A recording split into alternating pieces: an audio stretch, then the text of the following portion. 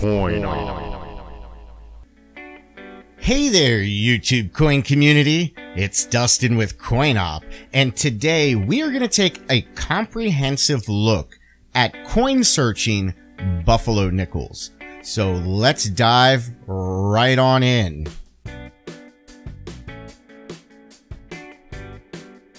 Now, the Buffalo nickel can be a very fun series to collect and get into, especially when it comes to error and varieties. There's a lot to look for in the Buffalo nickel series.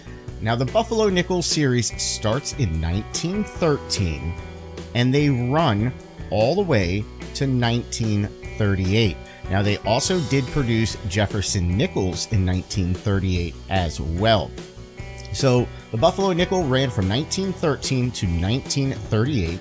So it ran for 25 years. Now, if you come across some low-grade Buffalo nickels or some piles of no dates, one of the cool things is that the 1913 Type 1 Buffalo nickels are very easy to spot.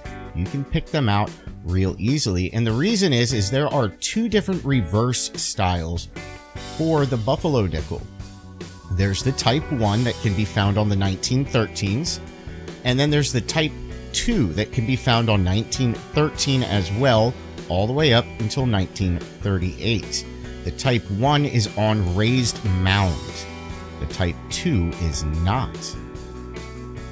So it's very easy to spot them. You just look for the raised mound. If you happen to see the raised mound, well, you know that's a 1913. There's no question about the date on it. Now, there are some key dates that you should be looking for when you are searching your Buffalo nickels. Now, I did separate this into two little categories. I put it into key dates and then into better grade key dates. So the main key dates that you want to be looking for that are worth money in any grade is the 1913S Type 2, not the Type 1, the Type 2, although the Type 1 is also very valuable. The 1914D. You want to find the 1915S, the 1921S, and the 1924S. Better grade key dates.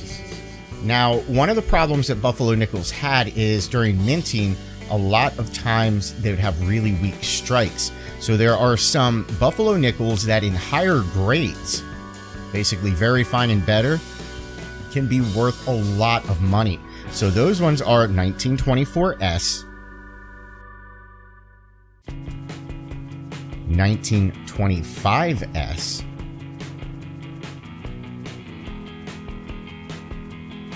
(1926S),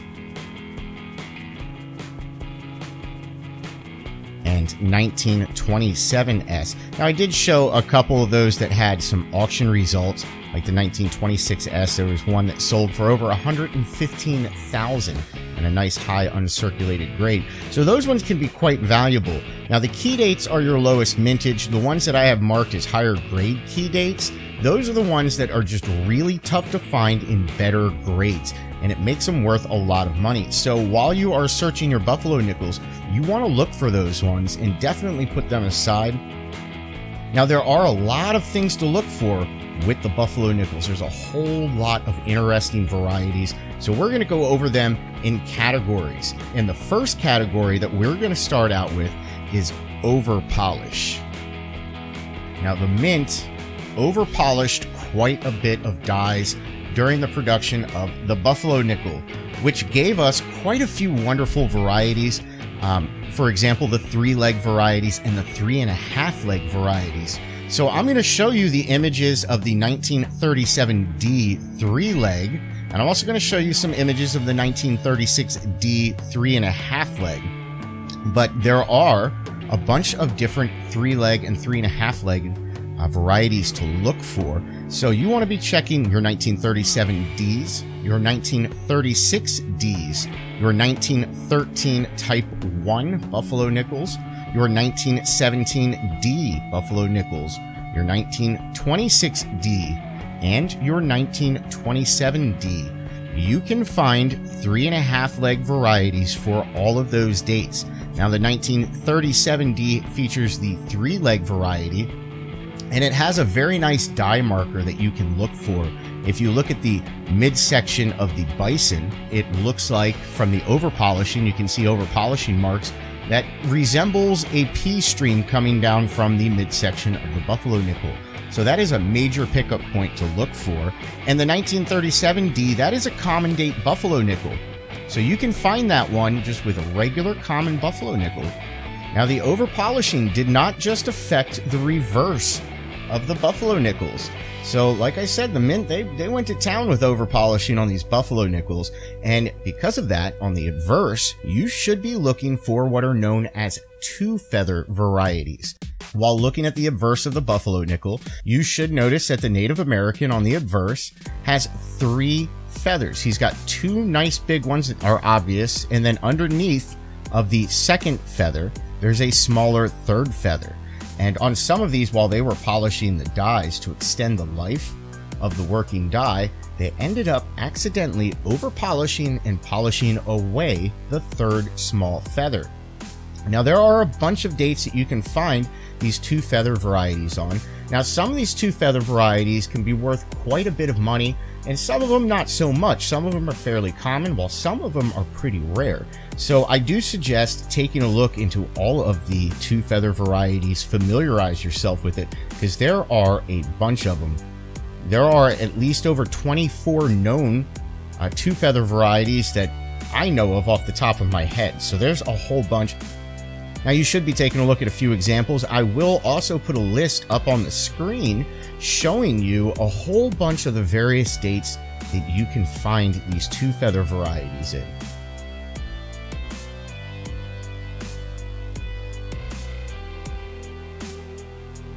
Now while you are looking for the 2-feather varieties, something else to keep your eyes open for is they accidentally polished away the designer's initials on the front as well. So when you're looking over the obverse, look for that little F. Now on low grade examples, the F can be worn away due to wear. So if it's a super low grade example, it could easily be wear.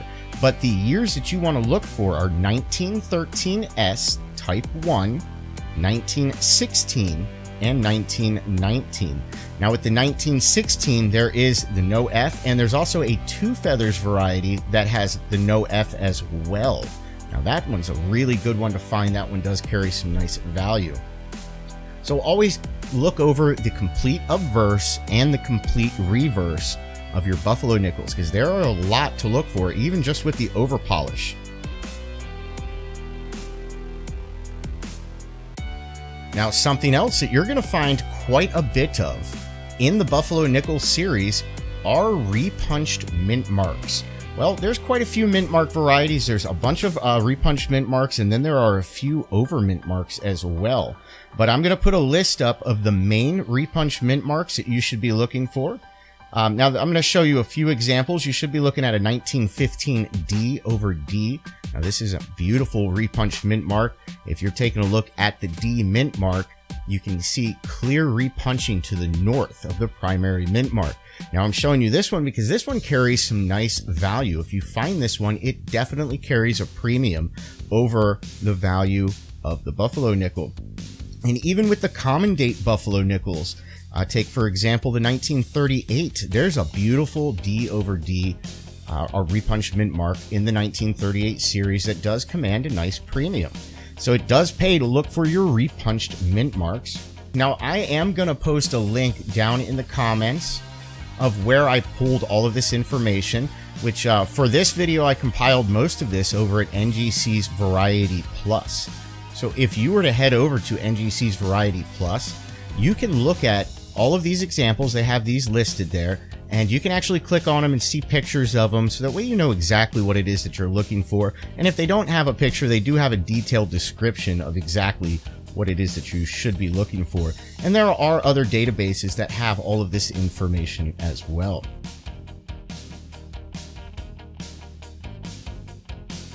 Now with the over mint marks, with the 1938, there are 5 beautiful over mint marks that you could be looking for. There are 4 of the D over S's, and then there is a D over D over D over S.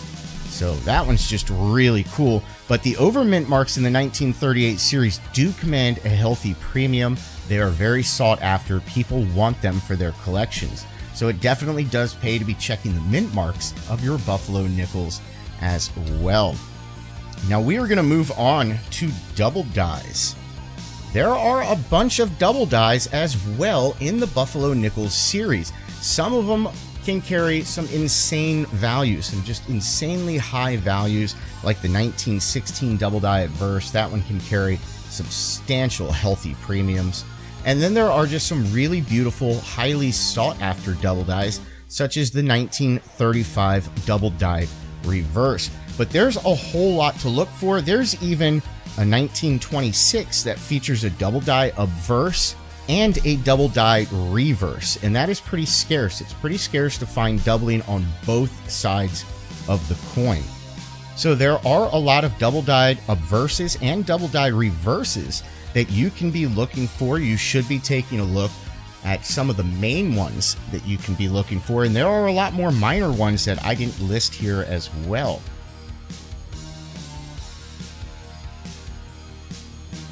Okay, something else to look for with the Buffalo Nickels. Now we've got the double die Obverses, we've got the double die Reverses, we've got over mint marks, we've got repunch mint marks, we have the 3-leg varieties, we have the 2-feather varieties, we have the varieties missing the designer's initials. Now we're going to get into some of the really valuable varieties. There are the overdates, and there are 2 main overdates. One in particular is just definitely worth it to look for, but you have the 1914 over 3, which on this one, if you take a look down at the date, and you're looking at the 1914, you can see remnants of the 3 underneath of the 4. So they clearly had used the die from 1913 and they reworked it into a 1914. So you can see the remnants of the 3 underneath of the 4. And then the main one that you want to be looking for is the 1918 over 7 D mint mark. Now this is a Denver mint mark. It does have to have the D on the reverse. And this is the 1918 over 7.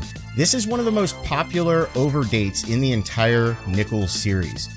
Most people do know of this overdate. This is extremely popular, and if you find this in any grade, it does command a healthy premium. If you are looking at the 8 in the date, you can clearly see remnants of the 7 behind the date and through it. If you are looking in the inside of the top loop of the 8, you can see remnants of the 7 as well as in the bottom loop of the 8. So those are 2 very popular overdates. Now, as I had made mention, there is a lot to look for in the Buffalo Nickel series. So I do suggest familiarizing yourself with all of the various varieties. There are a lot of great references out there, such as the Cherry Picker's Guide. They list a lot of these Buffalo Nickel varieties. If you are online, I compiled most of this through NGC's Variety Plus. I will post a link to it. I do suggest going over there and familiarizing yourself with these, because the examples that NGC lists on Variety Plus are the exact ones that they will attribute and put in a holder for you. So if you happen to have one of those, you already know that NGC will grade it, which that's a good thing to know. So there you go. Hopefully this helped you along your coin searching path with Buffalo Nickels.